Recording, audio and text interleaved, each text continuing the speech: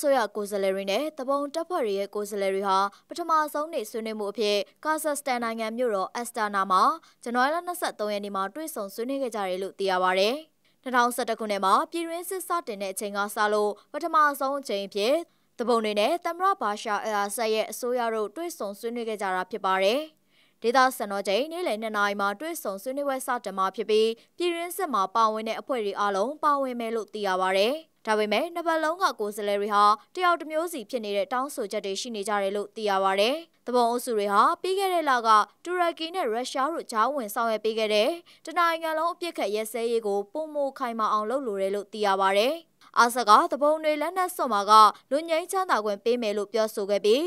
လူပေါင်း3,100,000ကျော်သေဆုံးခဲ့ပြီးဖြစ်တဲ့ပြည်တွင်းစစ်ကိုနိုင်ငံရေးအရဆွေးနွေးဖြေရှာဖို့တောင်းဆိုခဲ့တာဖြစ်ပါတယ်။ဆီးရီးယားအစိုးရတပ်တွေဟာတပုံတွေထိန်းချုပ်ထားတဲ့အလက်ပိုမြို့ကိုပြန်လည်သိမ်းပိုက်ပြီးတလအကြာမှာတူရကီရုရှားနဲ့အီရန်နိုင်ငံတို့ရဲ့ဂျားဝင်စေ့စပ်မှုနဲ့ဆွေးနွေးမှုတွေစတင်ခဲ့တာဖြစ်ပါတယ်။တပုံတပ်တွေရဲ့ကိုယ်စားလှယ်အကြီးအကဲအဖြစ်မိုဟာမက်အလူရှ်ကအီလစ်စစ်တပ်မှာဖာအစ်ဘူရုရှ်အပါအဝင်အခြားကိုယ်စားလှယ်10ယောက်ကျော်နဲ့အတူအက်စတာနာမြို့ကိုဇန်နဝါရီလ22ရက်နေ့မှာရောက်ရှိလာတယ်လို့ AFP သတင်းထောက်ကပြောပါရယ်ဒီဆွေးနွေးပွဲဟာဂျနီဗာဆွေးနွေးပွဲကိုအစားထိုးခြင်းမဟုတ်ပါဘူးလို့ဘူရုရှ်က AFP ကိုပြောပါရယ်ကုလသမဂ္ဂကကြောထောက်နောက်ကန်ပေးထားတဲ့နိုင်ငံရေးဆွေးနွေးပွဲတွေကိုဂျနီဗာမြို့မှာနောက်လမှာပြန်လည်ပြုလုပ်သွားမှာဖြစ်ပါတယ်ဆီးရီးယားသဘုံတပ်ရဲ့ကိုယ်စားလှယ်တွေဟာပထမနေ့ဆွေးနွေးပွဲမှာအစိုးရကိုယ်စားလှယ်တွေနဲ့မျက်နှာချင်းဆိုင်ဆွေးနွေးဖို့ညှင်းပယ်ခဲ့တယ်လို့သိရပါရယ်